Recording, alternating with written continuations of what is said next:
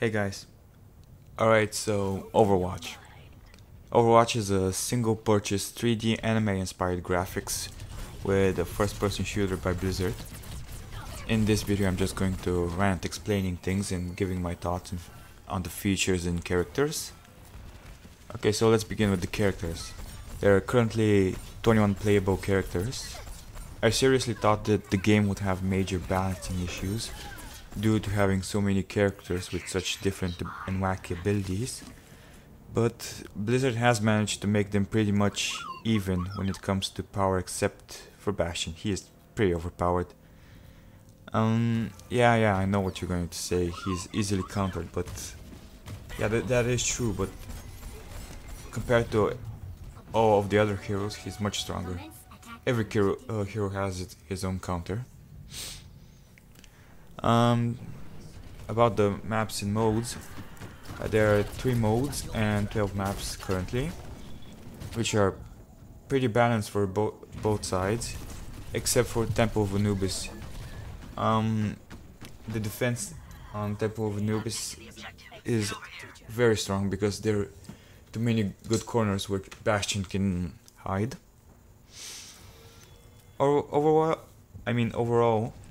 the health packs are in good positions on every map, so not too many complaints there. Now for cosmetics and levels and microtransactions.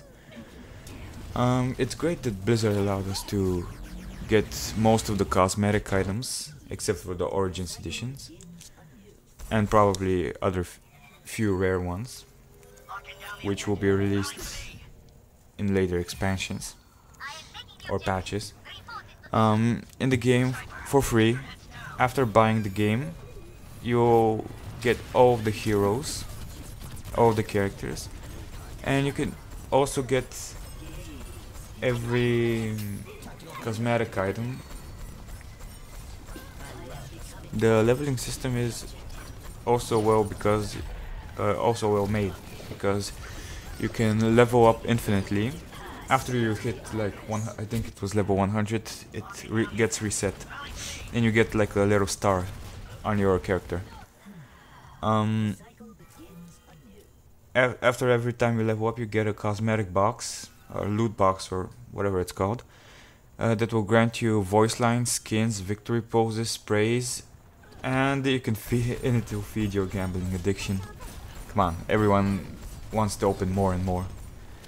You can also buy boxes, but it's important to say that the cosmetics do not help you in any way, gameplay wise. It's just for looks.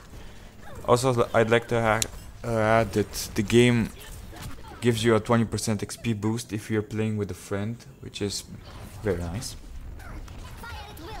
Okay, enough praising the game, let's talk about the bad stuff here. One feature I really dislike is the ability to pick a hero that you already have in your team.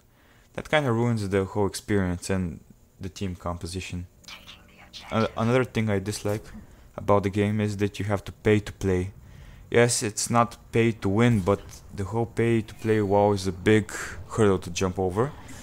Not everyone has the money to pay. The whole thing is both good and bad because Blizzard won't have to worry about making enough money and can focus more on making more maps, heroes, balancing, and so on. My final thoughts are Overwatch is a game definitely worth buying. The graphics are colorful and cheerful, the characters are unique, there is lore in form of cinematics and texts you can read. The learning curve is not very steep, you can easily jump into the game. You have to just learn the maps and the health pack locations.